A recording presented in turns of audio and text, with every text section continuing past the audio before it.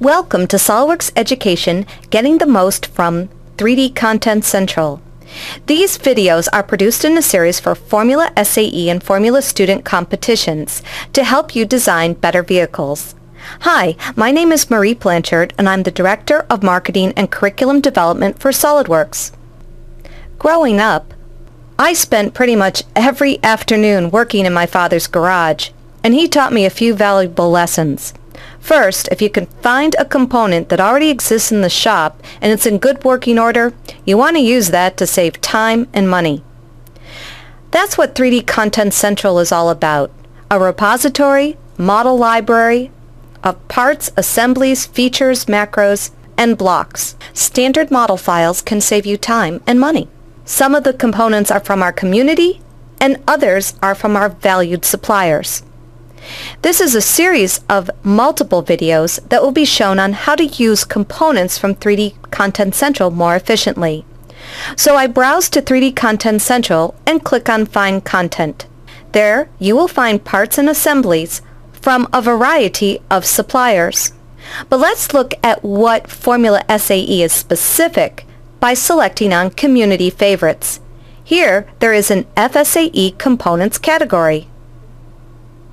I'm going to add this to my favorites. You can customize 3D Content Central for what categories you constantly search in.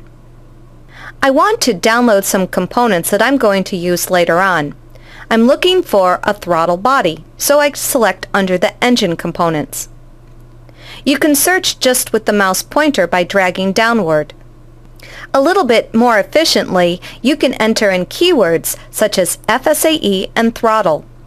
Here's the throttle body that I think will suit my needs. Click on throttle body and take a preview look.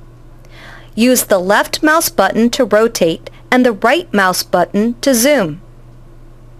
You can download in many file formats. I'm going to select on SolidWorks 2009 version. I'll tile my windows with SolidWorks open and click and drag the download component right into the graphics window. Be certain to create a folder for your download components. I'm going to select under my FSAE folder and call my component folder 3D Content Central so I know where the parts came from. This part was created in SolidWorks and I see all the features in the Feature Manager. You can also browse to 3D Content Central directly from the Design Library. Click Design Library and click 3D Content Central. I selected my 3D Content Central. Under my favorites is now FSAE. I'm looking for a steering wheel. There are many to select from, but I want the OMP. Select the OMP and then select the format to download. Tile between SolidWorks and 3D Content Central.